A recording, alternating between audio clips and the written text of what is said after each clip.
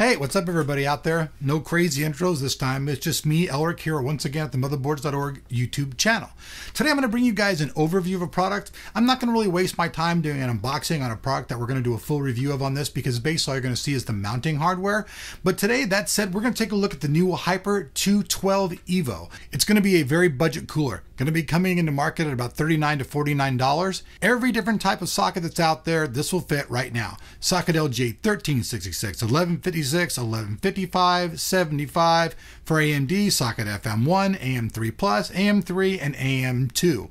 So basically any type of motherboard that's out there currently in the market, this will jettison on. So here, check it out. There's probably some music playing right now. Rock and roll, hoochie coo. You guys can see there's a bunch of brackets inside of this thing. These all keep it running cool. These are heat pipes.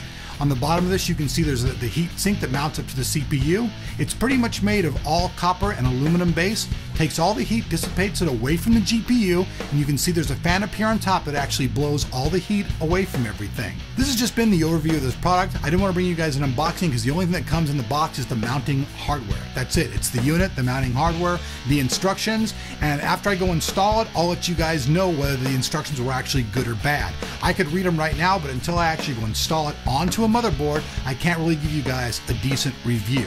That said, we're going to go compare it against the AMD and both Intel CPUs and see whether it's worth your money at the end of the day in our full review here on Motherboards.org.